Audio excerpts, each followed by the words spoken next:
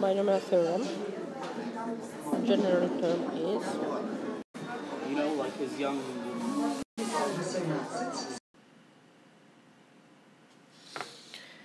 okay. So after writing the general term for k equals 0, we find the first term, which is that one. For k equals 1, we find the second term, which is nx over 2. For k equals 2, we find the third term, which is n combination 2x squared over 4. Now we can leave them in this form, yes, with the combinations. However, n combination, we are expected to know n combination 0, n combination 1, n combination 2. As in the next question, we need to use their values in a simplified form. You would be expected to know the values of n combination 0, which is 1, n combination 1,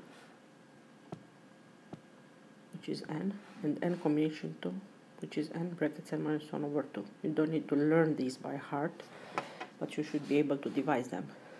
And remember that n combination 0 is the same as n combination n. Think of the Pascal's triangle and the symmetries. N combination 1 is the same as n combination n minus 1. Generally, n combination k is the same as n combination n minus k. Yes, remember that in a line in a Pascal's triangle, the values which are at equal distance from the edges are equal. As I was asked to find the coefficients of x squared, and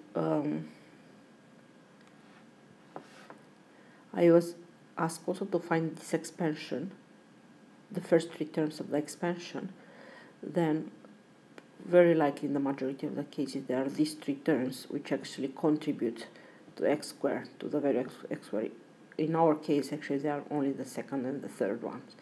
So you see how I grouped, and I practically calculated only. I didn't multiply out everything. I just took the factors from the two brackets which were multiplied. The terms from the brackets which were multiplied gives me exactly x squared.